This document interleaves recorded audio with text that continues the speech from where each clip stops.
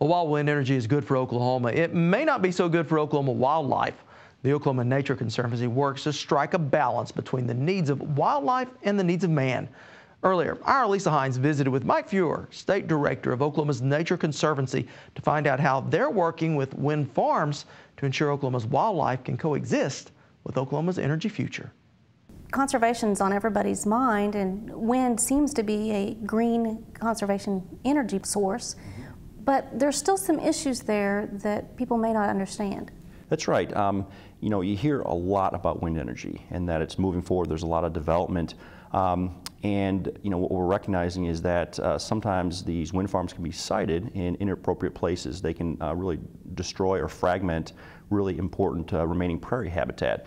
And so we've been working with the utility industry and the energy industry that's developing these wind farms to just get that message out, because really most people didn't know that that was even an issue. And so far there's been a really good response to our efforts to help provide the information to help them avoid those really sensitive areas. But what are the options out there? I mean, the wind is where the wind is. So how do you work around where these habitat areas are? That's a very good question. The first thing that we did was develop a map that puts on the map the places with the highest wind potential. That's what the wind companies are using to determine where they're going to put their wind farms. We then overlaid on top of that locations of some of that really sensitive habitat that we know is out there from our planning.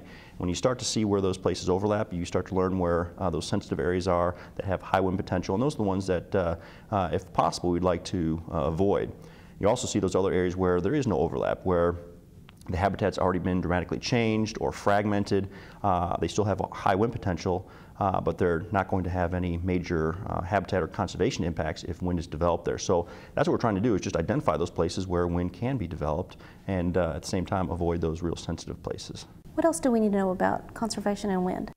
Well, I think one of the more interesting parts about wind is that it's more than just habitat fragmentation or destruction. And habitat fragmentation is taking, you know, the once vast prairie and slowly cutting it up into smaller and smaller pieces over time. You know, there's a lot of what we call prairie obligate species that require real vast open prairie to survive. You know, bison is a really good example. They used to number in the millions, somewhere around 50 or 60 million animals, and they used the vast open prairie, which was somewhere around 100 million acres in the United States. And slowly that's been fragmented, and of course we don't have bison roaming free anymore, but there's other species like the lesser prairie chicken. They do require vast open prairie, and the more we fragment that land, a bigger problem it is for them. At the same time, one of the things we're just starting to understand now is their behavioral response to the tall wind towers. These things are, you know, 300+ feet tall, and these prairie birds, like the prairie chicken, you know, they evolved over time to avoid tall structures in the prairie, trees, individual trees, other things, because the theory goes that's where raptors, hawks and eagles would roost and look for their prey, the prairie chicken. And so they avoid these areas. And there's research that shows that habitat, even if it looks good to you and me, you know, within a mile or more radius around these towers, will be unusable for birds like prairie chicken. So not only do you destroy a small part of the habitat, but then you render a lot of other habitat useless for many of these important bird species.